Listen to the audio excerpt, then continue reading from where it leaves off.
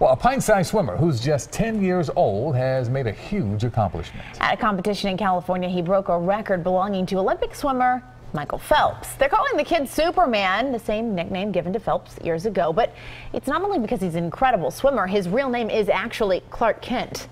Seriously, he recently beat a record held by Phelps since 1995.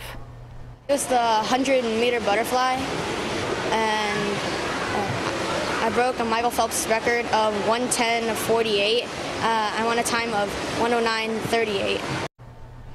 Even more impressive, Clark has only been swimming competitively for 4 years. So Superman. I think that's what you call raw talent. Yes. Wow. Go ahead, Clark. I don't know, more like Aquaman than Yeah, Superman. right. Yeah, that's right. That's right.